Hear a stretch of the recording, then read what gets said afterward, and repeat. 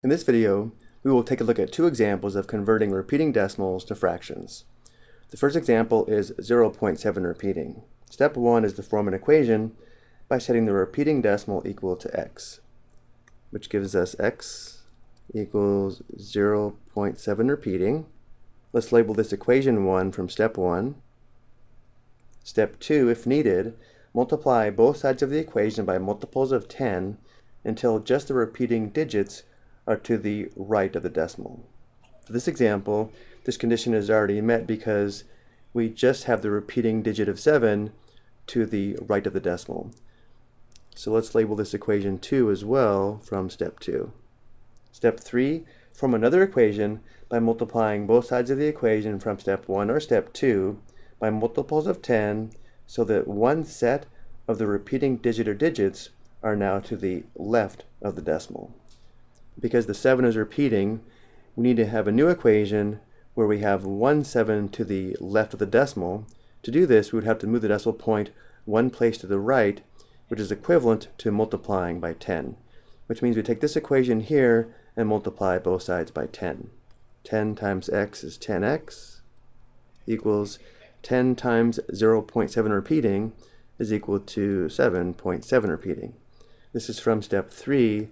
Let's label this equation 3. And now step 4, we subtract the equation from step 2 from the equation from step 3.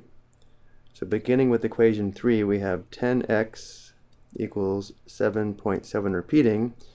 And now we subtract equation 2, which means we subtract x from the left and we subtract 0.7 repeating from the right. And now subtracting, 10x minus x, or 10x minus 1x, is 9x, equals on the right, 7.7 repeating minus 0.7 repeating is equal to 7. And now we solve for x by dividing both sides by 9. Simplifying, 9 divided by 9 is equal to 1. 1 times x is x. We have x equals 7/9, which does not simplify. And since x is equal to the repeating decimal, we now know that 0.7 repeating is equal to the fraction of 7/9. For the next example, we begin by setting x equal to 0.81 repeating. This is from step 1. Let's label this equation 1. Step 2, if needed, again we multiply both sides of the equation by multiples of 10 until just the repeating digits are to the right of the decimal. And for this example, just the 8 and 1 repeating are to the right of the decimal, and therefore the condition from step 2 is already met by this equation. So let's also label this equation 2. This won't always be the case, which we will see in future examples. Step 3, we now form another equation by multiplying both sides of the equation from step 1 or step 2 by multiples of 10 so that one set of the repeating digit or digits are now to the left of the decimal. Because the 8 and 1 both repeat, we now need another equation where we have an 8 and 1 to the left of the decimal. To do this, notice how we would have to move the decimal 2 places to the right, which is equivalent to multiplying by 100. So now we take this equation and multiply both sides by 100.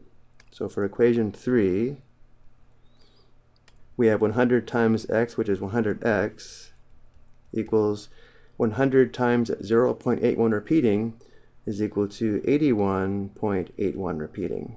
Step 4, we subtract equation 2 from equation 3. So beginning with equation 3, we have 100x equals 81.81 repeating. And now we subtract equation 2. So we subtract x from the left, and we subtract 0.81 repeating from the right. And now subtracting, 100x minus x is 99x, equals on the right, 81.81 repeating minus 0.81 repeating is equal to 81. And now we solve for x by dividing both sides by 99. And now we simplify. We have x equals 81/99, but this does simplify. 81 and 99 have a common factor of 9. So we divide the numerator and denominator by 9. 81 divided by 9 is 9. 99 divided by 9 is 11. So now we know x equals 9/11, which means 0.81 repeating is equal to 9/11ths.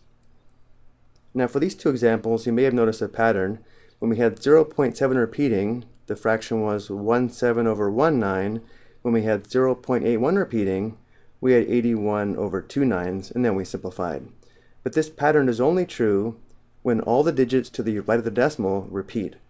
If we have a digit to the right of the decimal that doesn't repeat, this pattern will not hold up, which we will see in the next few examples. I hope you found this helpful.